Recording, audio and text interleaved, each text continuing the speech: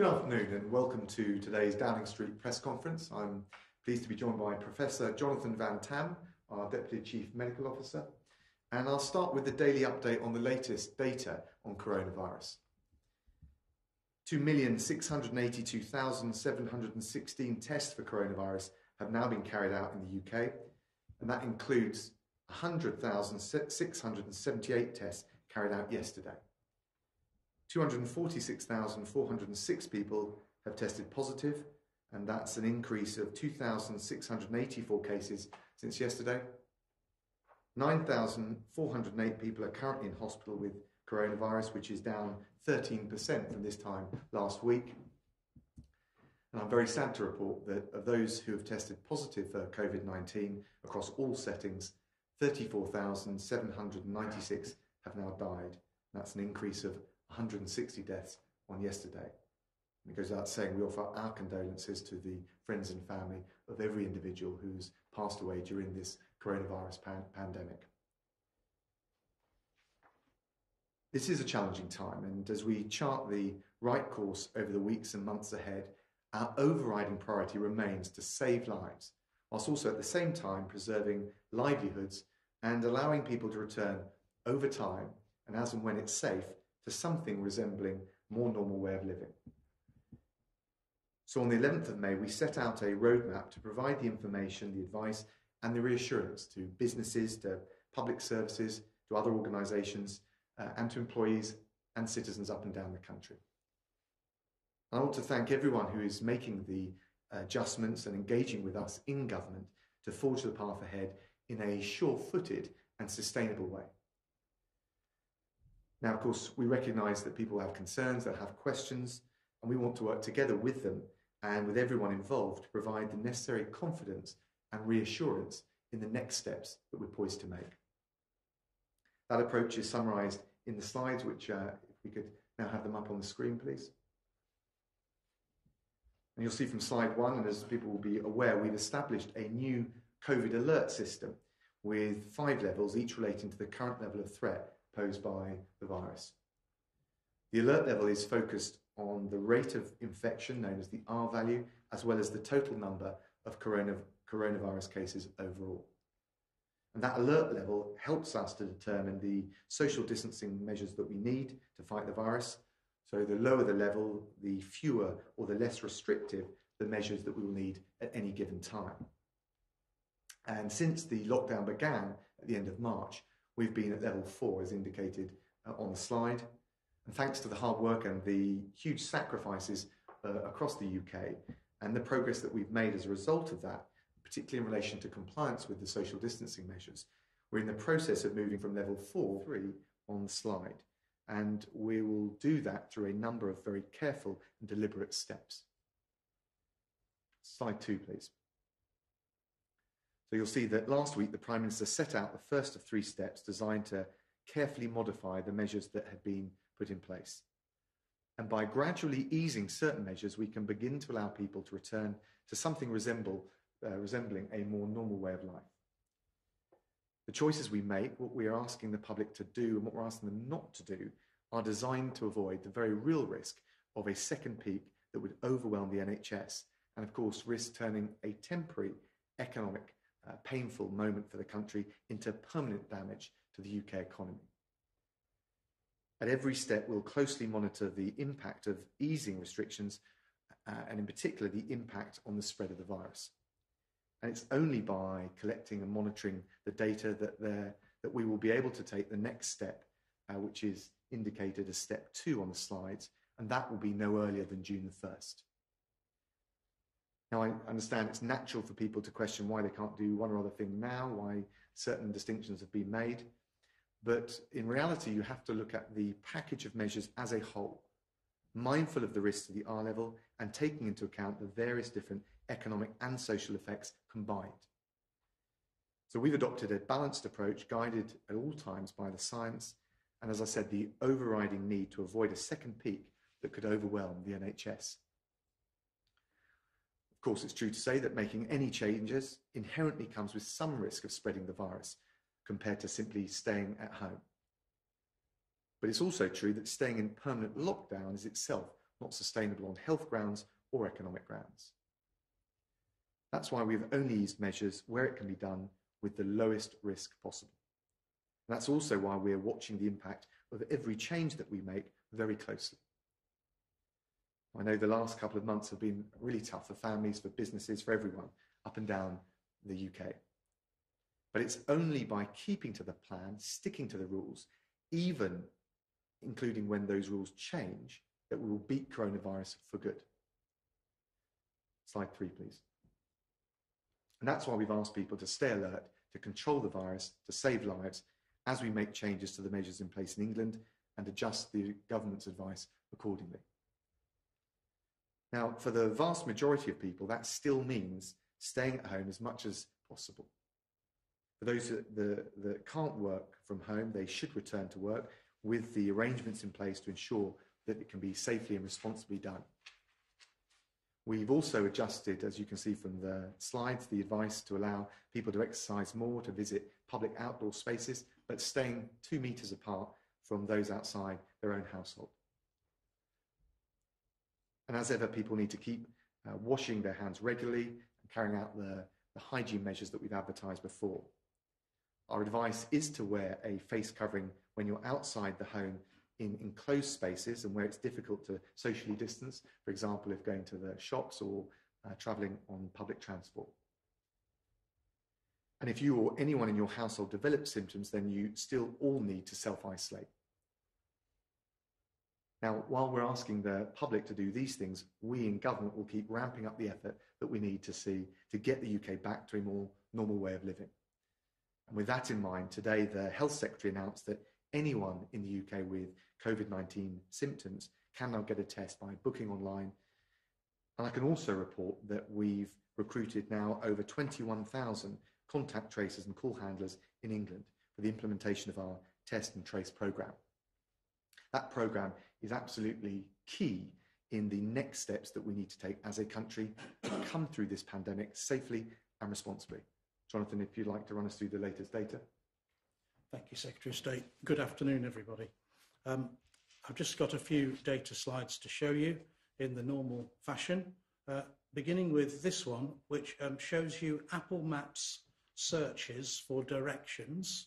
So it is confined to Apple users, and it shows the beginning of the period of lockdown on the left on the 23rd of March, and what has happened to searches for walking instructions, driving instructions, and public transport from that point until the very recent past.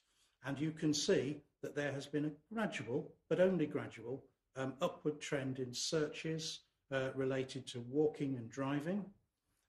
But for public transport, this trend is essentially flat.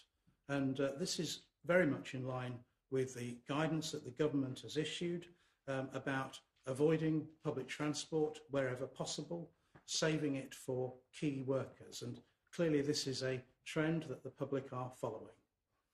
I've shown you the two data points on the right of the slide before now, that compared with last year, 44% of adults are working at home in the period 24th of April to the 3rd of May, compared with 12% at the same time last year, and that 80% of adults report they have either left the home for permitted reasons or not at all in that period. Next slide, please. Moving on now to testing. These data are correct as at 0900 hours this morning, and they relate to tests processed and sent out. And the broad message is that we are continuing to test at the rate of around 100,000 tests per day, and that in total almost 2.7 million tests have been used since the crisis began.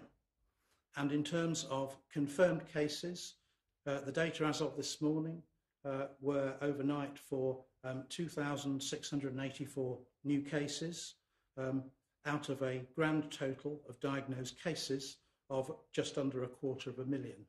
But what you can see, if you look to the bottom right-hand corner of the slide, the green bars, you can now see a definite and sustained decline in new confirmed cases. which continues to be encouraging. Next slide, please. So these are data I showed to you last week, updated, of course, data from hospitals. The top curve relates to estimated admissions with COVID-19 in England. 678 is the latest figure, down from 701 on the 9th of May. So again, steady declines, and you can see that in the top blue curve. Turning at the bottom of the slide to the percentage of critical care beds currently occupied by COVID-19 patients, this trend is also consistently down across the 4 nations, and currently the figure runs at 19%. Next slide, please. And then this slide also relates to hospitals. It relates to all of the UK, and it relates to the total number of people in hospital with COVID-19 over time, updated as of the 17th of May. And what you can see here is that everywhere, the numbers of patients in hospital with COVID-19 is now in sustained decline. Again, very good news. And the final slide, please. This is the daily deaths data. These are deaths confirmed with a positive test in the UK. As of the 18th of May, we are reporting 160 deaths and a total of 34,796 with a positive test. What you can see, and again it remains the most important thing to look for, is the overall long-term trend as illustrated by the orange line, which is showing a consistent and solid decline as the days and weeks roll by. Thank you, Secretary of State. Jonathan, thanks very much. We'll open it up to questions, and I think there's one from David from Bury. Good afternoon. As we take the first tentative steps towards releasing the lockdown, when will the government outline the roadmap ahead beyond the pandemic to ensure a swift fiscal, health and wellbeing recovery? And what has already been discussed and decided? Well, thank you very much. It's Danny from Bury. I'm terribly sorry I had David here. Danny, we've already published over 50-page roadmap to how we rebuild after coronavirus, and that includes the 3 steps that I set out on the slides. The key thing, and there are different measures at different stages relating to no earlier than the 1st of June, the phasing of reopening of primary schools, different issues for businesses at different times, so non-essential retail would be dealt with at that point. But whether it's the 1st of June or the 4th of July or any subsequent steps, we will only take those decisions and take those measures based on the scientific advice that tells us we can responsibly do so.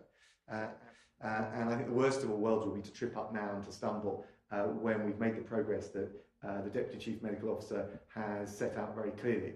So we'll be guided. We set a roadmap, but it's a conditional roadmap, and we will monitor very carefully based on the changes that we've made over the last week and see what impact that has. And we will assess where the R rate is and the other coronavirus data is before taking any subsequent steps, no earlier than the 1st of June. Jonathan, would you add anything to that? No. Danny, thanks very much. I think there's one from James from Wittering. James asks via text, is the government preparing for a second wave on PPE, ventilators, testing, etc., so all the issues of the first wave won't happen again? Well, I'll let the Deputy Chief Medical Officer comment, but one of the key things we've said all along is, first of all, that we're going to be very mindful to avoid a second wave. We want to keep the R level down, the rate of transmission down, to avoid that. And we do not want, and we will not sanction measures that where we fear or there's a risk that they would take us above R1. At the same time, when we set out R5 tests for easing the lockdown, and they still in large part apply, one of the key things is that we wouldn't take measures until we're absolutely confident that we've got all of the capacity we need in the NHS. One of the things that we've done, and it has been effective is we've made sure that at every step the NHS has not been overwhelmed. And in particular, the critical care capacity that Jonathan showed on the slides has not been overwhelmed. And it's not just good enough to do that day by day. We want to make sure that with any steps we take in the future, that remains the case. Jonathan, what would you add to that? Thank you, Secretary of State. So I would add that we're absolutely not hoping not to have a second wave. And that is one of the reasons why we are being so careful about unlocking social distancing one piece at a time, because we absolutely don't want this to get out of control again. However, is it right and proper to prepare for emergencies? Is it right and proper to put ourselves in a good position to be able to deal with an upsurge of cases? Absolutely. And let me emphasise a couple of things here. One is that maybe people are just hoping and praying that this virus will just go away, as indeed I hope and pray it will. But the reality is that certainly until we get a vaccine, and only if we get a vaccine that is really capable of suppressing disease levels, will we ever be what we would call kind of out of this. And so from that perspective, we may have to live and learn to live with this virus in the long term, and certainly for many months to come, if not several years. A vaccine may change that, but we can't be sure we will get a vaccine. The other thing to say is that this virus is a new virus. We don't fully understand it. We don't understand something called seasonality. And one of the things that's very clear, for example, with flu viruses, is that they come in our cold winters and the levels of transmission and circulation decline over the summer months. Now, the data we have on other coronaviruses, we've looked at very carefully, and it is not clear that these coronaviruses are as seasonal as influenza, but there may be an element of seasonality, and it may well be that the autumn and winter conditions provide a better environment for the virus to then do its work again. So we have to be very cautious about that and plan for these kind of healthcare surges that we hope we don't need, but we want to be ready for them if they happen. Very good, and thank you, James, for your question. We'll open it up to the media now, and I think we've got Fergus Walsh first from the BBC.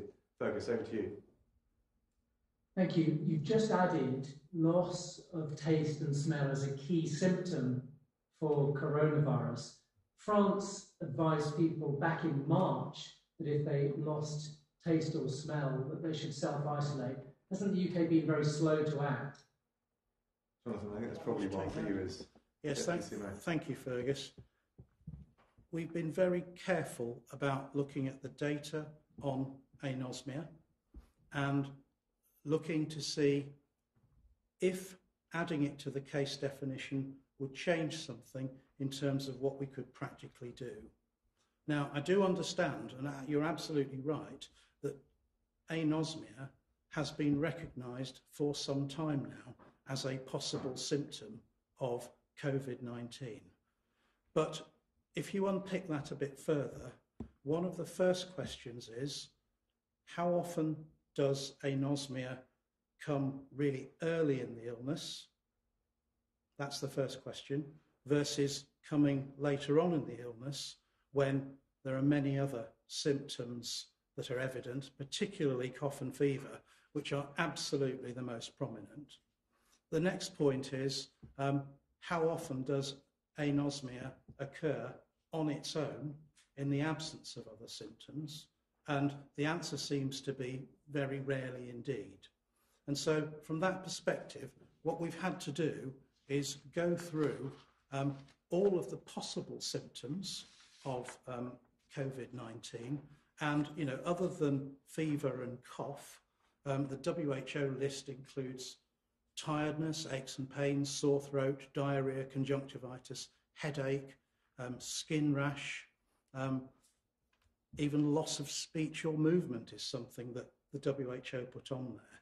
So what we have had to do is do some very careful analysis behind the scenes to try and work out, when looking at the whole range of symptoms again, which of those it might be useful or important to add in terms of picking patients up and improving the very simple and easy to remember symptom cluster we had already of cough and fever. And that's why we have taken our time in this country, because we wanted to do that, again, painstaking and very careful analysis before we jumped to any conclusions. And even if it was barn door obvious that anosmia was part of this, we wanted to be sure that adding it to cough and fever, as opposed to just listing it, adding it in formally into our definition, was the right thing to do. And based on advice from Nerve Tag, we have made that decision. Fergus, did you want to come back on anything? Professor Tim Spector estimates that between 100 and 200,000 cases of COVID-19 may have been missed by the failure to include this earlier. How many cases of COVID-19 do you think have been missed as a result of not including this earlier on? I mean, I don't have those figures to my fingertips. I'm not sure anyone's, other than Professor Spector, has tried to make those kind of estimates.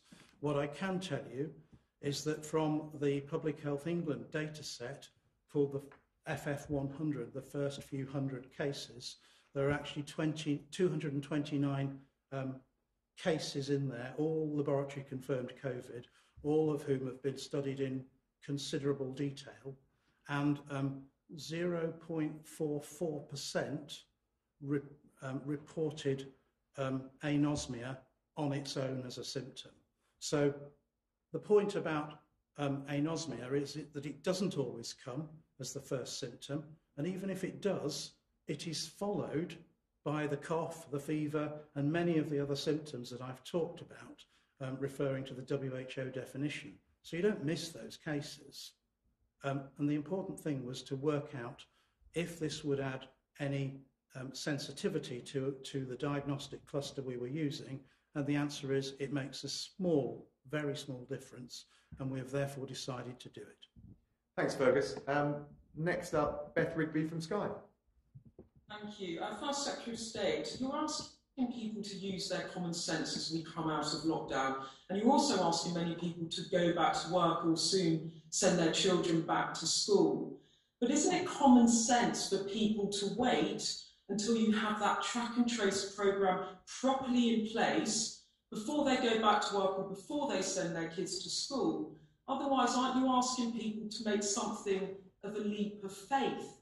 And Professor Van Tam, the R rate last week was said to be 0.7 to 1.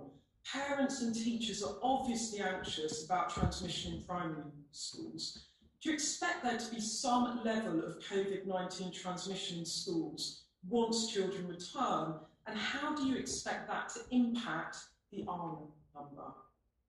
Thanks, Beth. Well, first of all, we're making good progress with the test, track and tracing regime. As the Health Secretary has announced today, we've got 21,000 tracers. The level of testing is above 100,000. We've got 60,000 downloads of the app on the Isle of Wight pilot. So we're making good progress on that. In terms of the measures we've taken right at this stage, as you'll know, at step one, we've been pretty cautious. And that is precisely because we want to make sure-footed and sustainable steps. When we come to the later steps, and as and when the testing capacity and the tracing capacity is up and running, we'll be able to, it'll give us more room for manoeuvre and more flexibility. So we're making very sure that we're taking the right steps at the right moment. And obviously the testing and the tracing is going to be a key component, particularly medium to longer term, as we come through the coronavirus. Jonathan. Yes. Thank you, Beth. I'm going to chop your question into 4 bits and answer it in bits, if that's all right. So the first point is about disease in children, and we are absolutely aware of a small number of cases in children associated with a disease that looks a bit like Kawasaki syndrome, looks a bit like toxic shock syndrome, but these are very, very, very small numbers compared with the vast majority of confirmed infections in children, which are really extremely mild compared to the illness suffered by adults. So we do think, to conclude, we think children experience mild disease. The next question is, do children have a higher infection rate or a lower infection rate than adults? And you can gain those data from serology studies, studies of the blood to look for antibodies. And the emerging data from around the world, on the whole, suggests that the rate of infection in children is about the same as in adults, possibly a little lower in the younger aged children. But they get this much more mild disease on the whole. The next question then is, can children transmit the virus to adults? And here we have to acknowledge that we're working with a new virus where the data are pretty sparse at the moment. But the experts have already had a look at this and formed a conclusion that, unlike influenza, like flu, where we are very clear that children drive transmission in the community to adults, it really does not seem to be the same kind of signal with COVID-19, that children are not these kind of big, high output transmitters as they are with flu. And then to your final point about getting children back to school and is that safe in terms of the R0, all of the measures that are being considered always are run against the test case of, can we keep control of the R0? And if the answer is yes, then it will be considered. If the answer is it's going to risk pushing the R0 higher than 1, then our science advice to ministers will always be, no, we advise against it. As simple as that. And of course, this is a difficult balancing act, you're absolutely right, because there are significant welfare and well-being issues for children who are out of school for months and months on end. So it's delicate and difficult, and I accept that. Beth, do you want to come back on any of that? Just quickly on the, you've done a great job in recruiting people to track and trace, but in terms of the app, just to be clear to parents out there, will the app be ready by June the 1st when you ask some of us to send their kids back to school? Because parents might want that reassurance.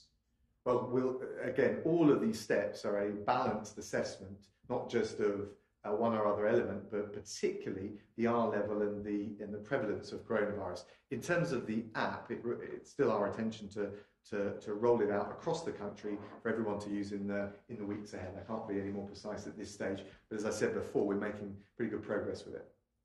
Beth, thanks very much. I'll go to Gary Gibbon next, Channel 4. Thank you very much. It sounds a bit as though the progress on the app has slipped a bit. We were told to expect it to be rolled out in the middle of May. You're saying you can't say any more than that it will be in the weeks ahead. Given that the app and the testing are two key ingredients of giving people reassurance about going back to work, going to school and the rest of it, are you not worried by that, and also by the fact that some of these tests seem to be coming back really rather late, like sometimes sort of 5 days or something like that? You've missed the opportunity potentially to quarantine someone. But look, we're learning, as it's perfectly reasonable to point out, we're learning all the way as we go through this pandemic, and not just on the scientific side, but on the innovation that we need to get a grip on it and control the virus. We are making good progress on the testing and on the tracing and on the pilot in the Isle of Wight in relation to the app. And we're going to make sure, and we've always said, of course, that the steps that we might take at what is step 2 on the slides that I just showed out would only be taken at the earliest on the 1st of June. So we've not committed ourselves to anything at this point in time. What we're doing is giving a roadmap with maximum conditionality to make sure, both in terms of the measures that we've taken at step 1 and any subsequent measures, we're confident that we can take further sure-footed steps. Feel free to come back if you... May I? Because could you guide us, maybe the Professor can, to what extent was the modelling on which the easing is based on a fully functioning app and a testing process that was bringing back results before 48 hours? Yes, so I want to be clear that the app is one part of the test and trace system. The rest of it is much more of the tried and tested methodology used by Public Health England for this and for many other diseases. And the mainstay will always be the Public Health England system, as evidenced by the 21,500 recruits, 1/3 of whom are doctors or nurses to help with that. So that's the mainstay of it. Testing is very much testing for action. We don't do it for the hell of it. It informs action for people either to be reassured that they have a negative result and they don't need to go into self-isolation, or that they absolutely must, and it will inform contact tracing as part of test and trace. It absolutely will. And from that perspective, you are absolutely right that we need to do it bigger and faster, and as fast as we can. And we are sending a clear message as scientists that it needs to be fast, and we have to work as hard as we can to improve the timeliness of the testing system as we go along. Thanks, Gary. And of course, the reality is the further along it is, the more expanded it is, the more flexibility we'll have. So it's not a binary choice, but it's proceeding at pace. Tom Newton-Dunn from The Sun. Foreign Secretary, thank you very much. May I ask about the Health Authorisation Resolution tabled today, which Britain is a signatory to? It calls for a review into the international community's response to the pandemic. It doesn't mention anything about getting to the bottom of the origin of it. It doesn't mention China by name at all. Are you letting China off the hook here, or do you A, want an independent inquiry after all like Australia does, and B, want this inquiry to get to the bottom of the origin of the pandemic? And a question for Mr. Van Tam as well, please. Jonathan, in your incredibly honest way, as usual, can you update us on how far SAGE has got investigating the double bubble co-joining of two households, and in particular for the over 70s?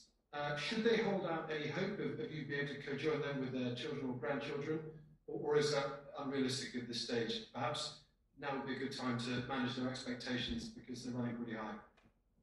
Tom, thanks very much. Well, certainly at the international level, we've been very clear, and we work with all of our partners, including Australia and many others, because we want this review to command the strongest support, because it's more likely to be effective if it does.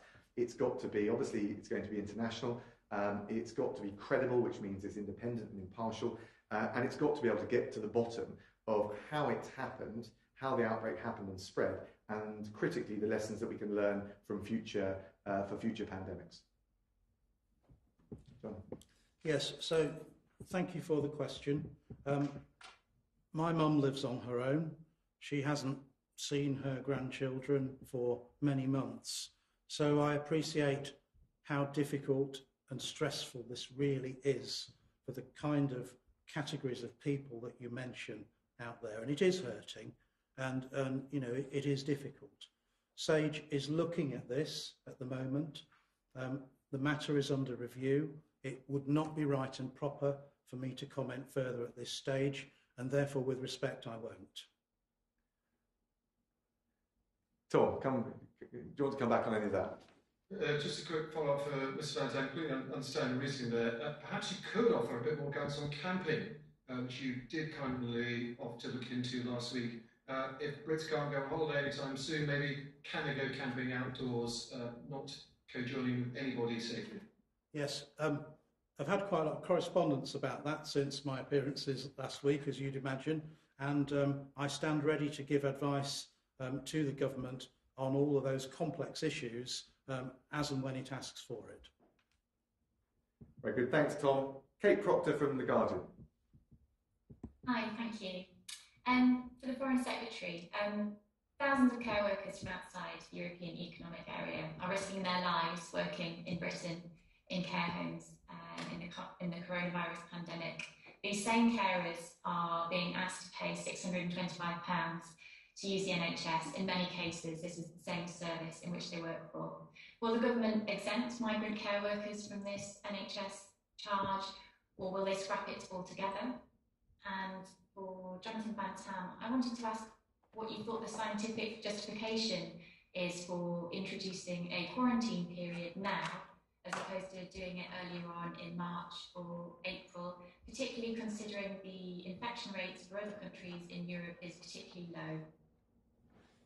Thanks very much. Well, there's no current plans to make the change that you've described, but we do want, I know the Home Secretary is very keen to make sure we've got a sensitive immigration system for all those exceptional frontline workers, whether it's in care homes or in the NHS. And we recognise that there are a lot of people who come from abroad that do those jobs and make a huge and valuable and valued contribution to this country.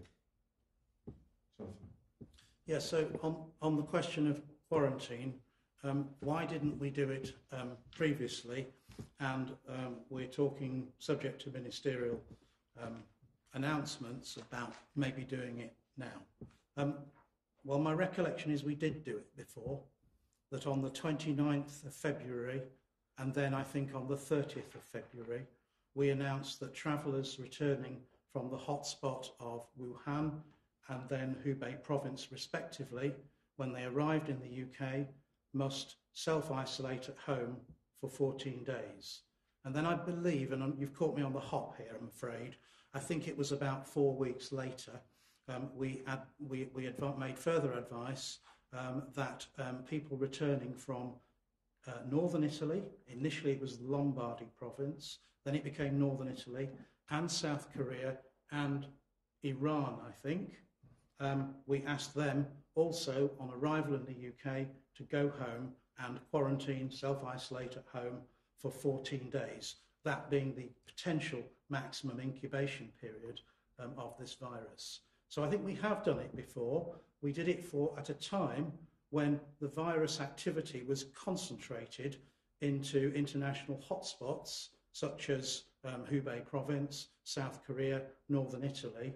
We're now in a very different world where this virus has spread completely internationally, and we are lucky in that we are driving down our case rate to the point where we are becoming an area of low incidence of COVID-19, and at that point then it becomes more sensible to think about what the contribution of travellers from abroad might be.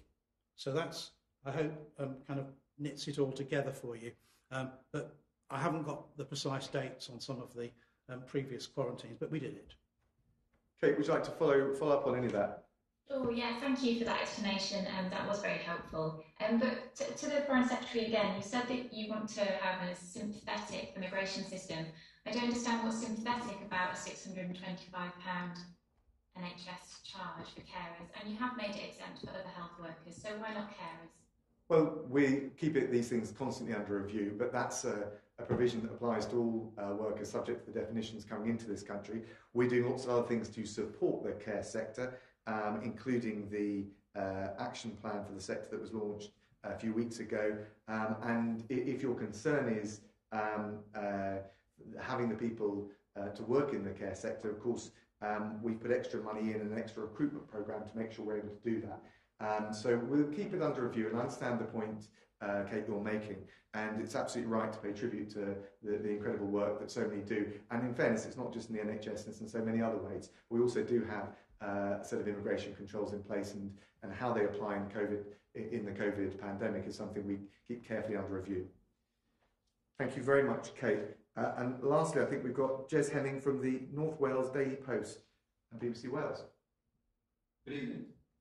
What do you say to claims the decision to relax lockdown in England is undermining efforts to contain the virus in North Wales, where a full lockdown remains, cases are increasing, but tourists are still heading over the border in large numbers? And I'd be interested to know what Mr Van Tam thinks about the divergence between the English and Welsh scientific approaches. Well, Jez, to start with, we've actually done a pretty good job, all nations in the UK, of adhering to the social distancing measures and getting the incidence and the R level down. That was one of the successful elements of the strategy. We've had, I have to say, very good collaboration with the devolved administrations. I've sat in on COBRA meetings where notwithstanding the different either perspectives or slightly different considerations, which will apply in different nations of the UK, we've actually had a UK-wide approach. Equally, we've recognised that given the devolved competencies and given the level of coronavirus in different parts of the UK, there may be different speeds at which the different nations proceed, or even at regional level.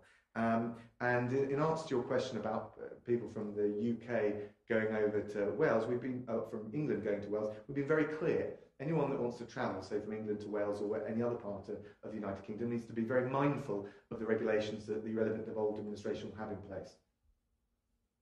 Jonathan, would you like to add anything? So I'll answer my bit of the question. So decisions that are made are always a complex blend of science, politics and practicality. And I think we have to recognise the right of different parts of the UK to make their own decisions. What I would be far more worried about is if there was a separate stream of science driving decisions in Wales, Scotland, Northern Ireland from England, but SAGE absolutely is a committee that advises the whole of the nation in that sense. One of the difficulties with all of these data and working out what's happening is that as you chop the UK into smaller and smaller regions, you don't have as much region-specific data to work with, and the granularity of the picture down at regional level starts to fade. So I think some differences in timing and so forth are to be understood. Jez, would you like to come back on any of that? Yeah, I would. Going back to what you're saying about cooperation with the nations, Wales First Minister Mark Drakeford recently complained that Welsh Government hadn't had a conversation with the UK Government for a week. Is the UK Government simply leaving devolved nations to their own fates? And if not, what assistance is being provided? Well, I don't think that's right at all. If you look at the funding that's been provided to all of the devolved administrations, including the Welsh Executive, I don't think it's true if you look at the amount of PPE that we've helped deliver for nurses and others on the front line. I don't know the last time that any one of the UK government spoke to the Welsh Executive, but what I would say is that this challenge of, as far as we possibly can, steering a UK-wide approach, whilst also recognising the devolved competencies and the fact that judgments and the state of the virus will be different in different geographic parts of the UK, is not unique to the UK. If you look at Italy, that they've experienced that. If you look at I spoke to my German opposite number recently, and he was explaining the different approaches taken in the different Länder states. Germany, it's been true in France. They've had different geographic variations and variables at play.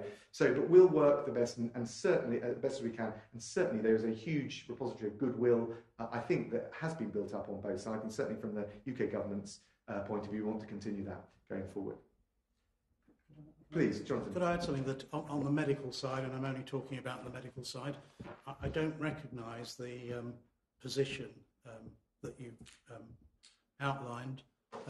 My last conversation with the Welsh medical director in teleconference was late last week, and my first one with him will, I expect, be this evening. And I know that our Chief Medical Officer for England is in pretty much daily contact with all of the devolved administration chief medical officers, and that on very many things they act as the 4 CMOs together. Jez, thanks very much for that. Thanks everyone. That brings to a close today's Downing Street press conference. Thank you very much, Jonathan. Thank you.